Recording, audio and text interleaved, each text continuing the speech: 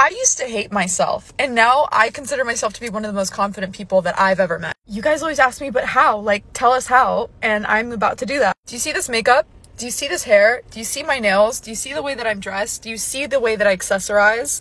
I do this every single day, even if I have nowhere to go. Back when I was struggling with self-confidence, depression, I was depressed, like actually, and I noticed that I would only kind of like myself a little bit more when I put in a little bit of effort to the way that I looked. And I'm not saying just do your makeup and you're gonna feel good. I'm saying, baby, the routine is gonna make you feel good. I wake up every morning at 6, go for a walk, then I do my comprehensive skincare routine, then I do my shower routine, then I do my makeup, and I'm ready to go by 8:30 in the morning. But by 8:30 in the morning, I've already done 3 things for myself that no one else can do for me. I challenge you all to get ready every single day for a month. Create a morning routine and let me know how you feel at the end of the month. It's powerful.